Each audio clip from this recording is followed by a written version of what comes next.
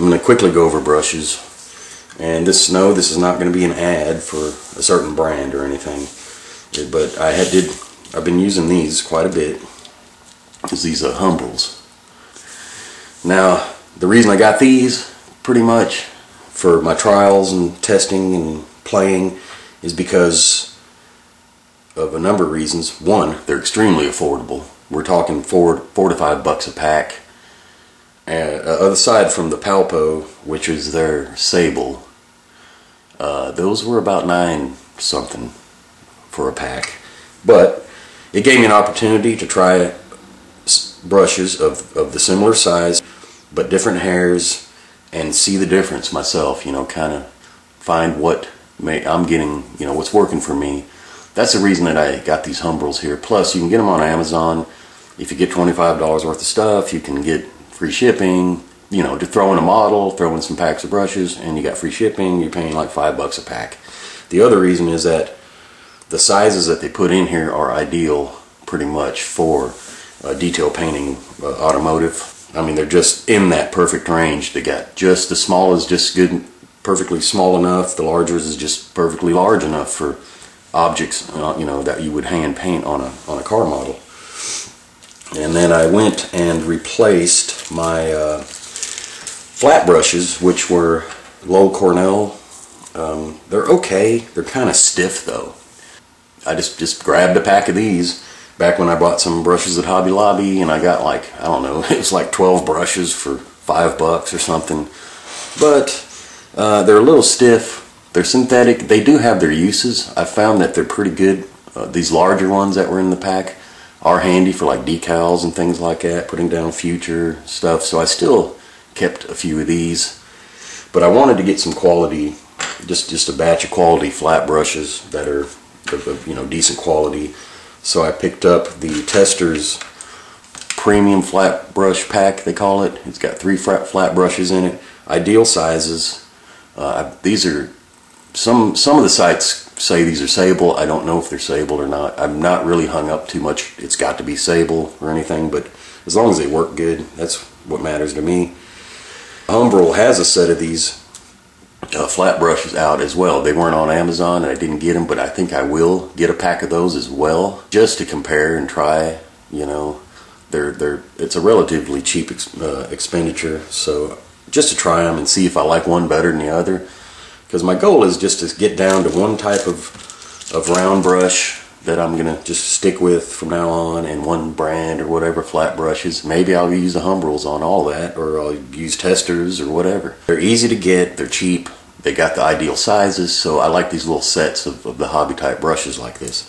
I pick up a set of the Atlas brushes, which are really tiny. There was actually only 3 brushes in here. I've got a lot more in there now, but it was a set that had the 10-aught, the 5-aught, and the 0 that are really tiny detail brushes, because I just wanted to try the Atlas brand.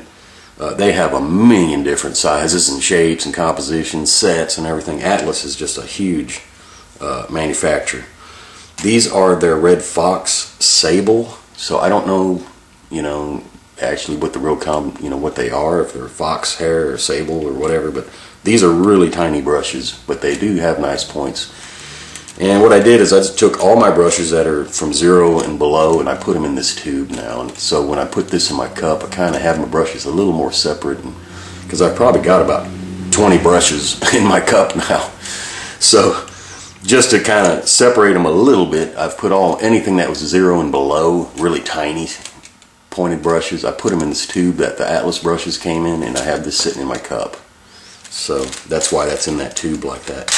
What I have been using is, like I showed, that Low Cornell, those flat brushes, and then I got these are Westwater. Now again, I think Hobby Lobby, I bought a huge set of them for like $4. Not the greatest brushes. They splay, they don't have a good point. I mean, they were okay, but just not, now that I've been trying these other brushes, they just weren't doing the job. Now I'm still relegating a few of these for like painting metallics and things. So I hung on to some of these, and then I bought a set of those. I think some other people showed these. I like the handles, but you know, this is that set you can find in Hobby Lobby near the models. as hobby brushes or whatever. But these are those long, real long bristle brushes. These are like script brushes, liner brushes. Some people call them rigger brushes. They're just not ideal for detail painting at all.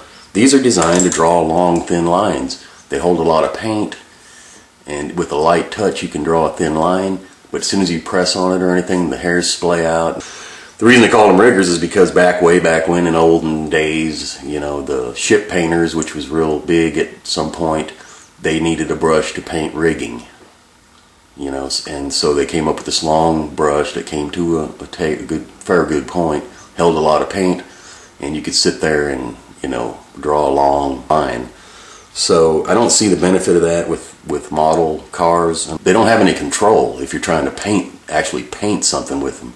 You have no control. They're so long, and the hairs splay, and then it's just, this was causing me a lot of trouble, you know, trying to use these brushes. This is just a synthetic. It holds a good point. It's just a plain old tester's brush, man. But you know, that thing will hold a point still. It's been through tons of abuse. I've used every kind of paint. You know, I finally relegated it to my metal colors, but I would take this any day. Something shorter that has a little bit of belly, holds some paint, holds a point. This blows away any of those rigger brushes. So just that one brush, I can do anything that I can do with any of those others. So I wanted to try these different formulations of brushes, the different hairs and stuff. And their low end range is the economy brushes. It's the Evoco, which is this red set here. It's just general purpose. They call it natural hair. I don't know what kind of hair it is. Human hair, I don't know. Not a bad brush. Not a bad brush at all. They do hold, you know, their shape fairly well. This is the largest one out of the set. And they paint nicely. They got a nice kind of spring, but they're a little soft. But they do a fine job. And for less than $5 a set, it's hard to beat. It's the ideal sizes you need. You're not getting a bunch of sizes and things that you're just not going to use, you know.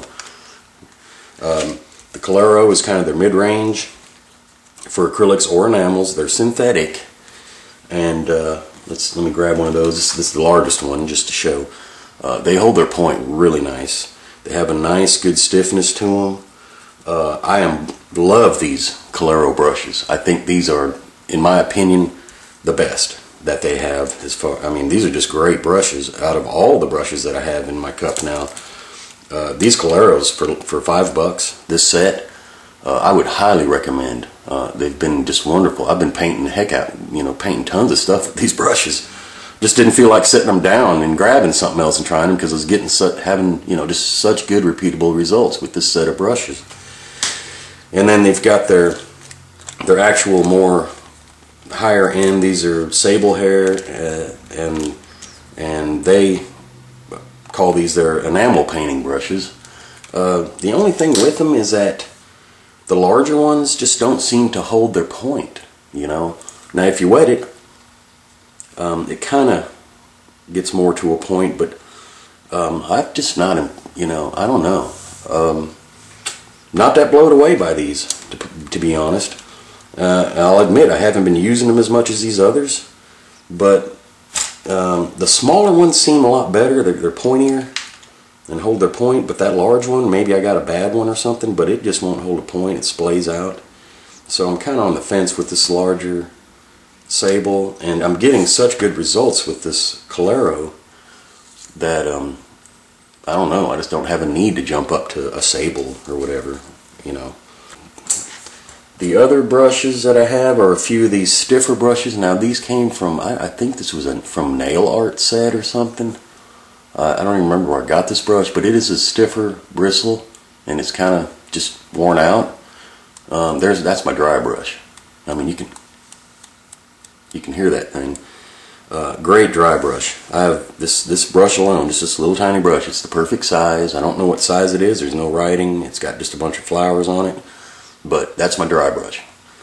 And maybe I'll show a little of that dry brushing. I know there's a lot of videos on that, so maybe not. I don't know. Just what I've gotten and picked up, and just to kind of have a control over just finding sets that are cheap, easy to get. I can easily replace a set. I can easily find them. I can get repeated, stick with just hobby brands, not spending a lot of money.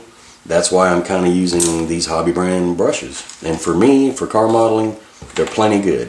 Now if I start getting into miniatures and all that, yeah, then I'll start looking at the Da Vinci's and things like that, where brush painting is like the major part of your hobby, But for car modeling, these are perfectly fine.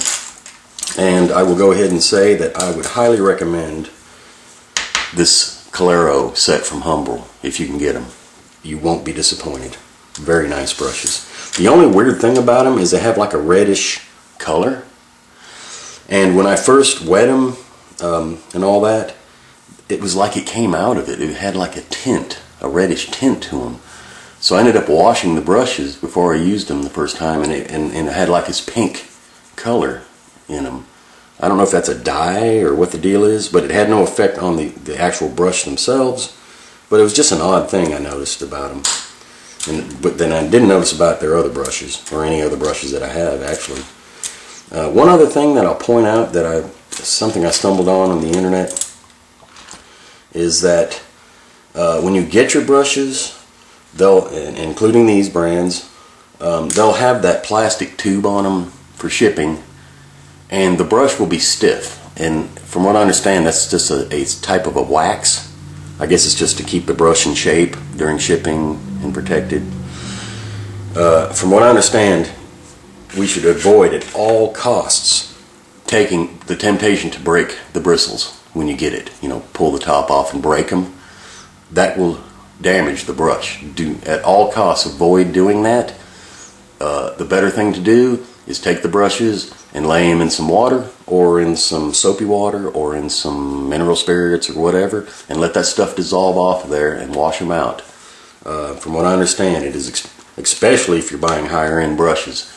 Don't give some artist a heart attack by grabbing your brush and doing that, because those guys freak out over that kind of stuff. Another thing is, for me personally, I dispose of that tube because I've damaged too many brushes trying to put that tube back on and catching hairs and stuff. Plus, it doesn't let the brush air out and dry quick. It's kind of trapping all that moisture from washing in there. There's really no need, from what I see, at least on my workbench, to have that plastic tube over the top of all my brushes. I mean, my cup is out of the way. I'm not like jamming my hand over my cup and stuff all the time, potentially damaging the bristles somehow. That's a shipping tube. But personally, I don't think there's a need for all that. And a lot of the higher end artists, people that I've been watching online and stuff, they all toss them out when they get their brushes. So it's more or less really a shipping tube. If they wanted you to use that, you get the nice clamshell type deal with some of the really high-end brushes that keeps you from accidentally damaging the brush. But that's up to you. Whatever, you like the tubes, you want to use them, that's fine. Just my opinion, a lot of it. And, not really a whole lot more to say about all that. I'm just going to do some brush painting, show some stuff, mix some paints, do some brushing, brush some things that I might normally spray, but go ahead and brush them just to show that you can get a good finish just with a little bit of a few tips and a little bit of practice. I'm actually going to brush some enamels just to show that it can be done. I've actually had some people tell me enamels are not good for brushing. Well, that's totally untrue. I mean, I think most people know you can brush enamels just fine if you mix them right and everything.